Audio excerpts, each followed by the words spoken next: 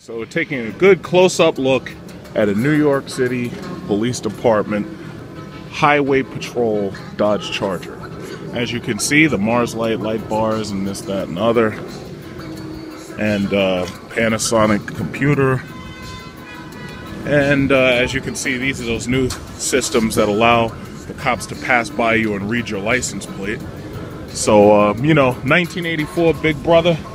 We already know Big Brother's watching. But goddamn, they didn't have to make it so damn obvious.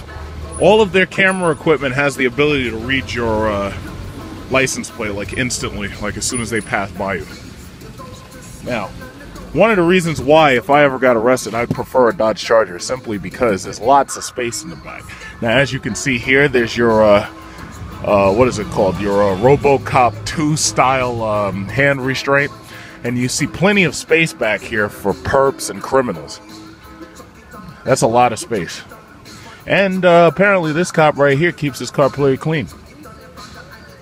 Now this is an older Dodge Charger, so as you can see, even though you put hundreds of thousands of miles on these things, you know, busting perps who are speeding, as you can see, the interior holds up. I mean, you know, some people complain that it's like Rubbermaid grade plastic, but for the most part, the interior holds up. No matter who you have to arrest, and no matter, you know, you could have a perp in the back kicking the windows and he still can't easily break them, right? So that's a good thing. Key tag 1058. That's the one that they're working on. But,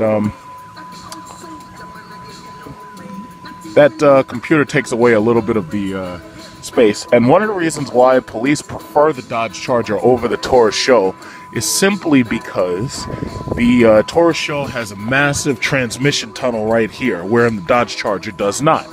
Now, the Taurus Show is unnecessarily bunkerized, which means that if you're a cop and you get inside, you have a problem getting in, and your gun and your radio and all that stuff getting in the way of your fat love handles, because you're most likely heavy since you sit in a cop car all day looking to, you know, ticket law-abiding citizens who are just trying to get to work.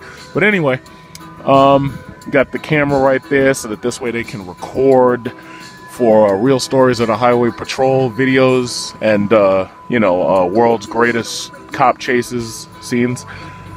But other than that, the modification for the button so that you can automatically turn on the light. There's also modifications for the camera. But this is a Dodge Charger, and this is one of the most terrifying cars on the entire market, simply because you never know which one's going to be a cop, and you never know whether or not you're going to get a ticket or shot that day.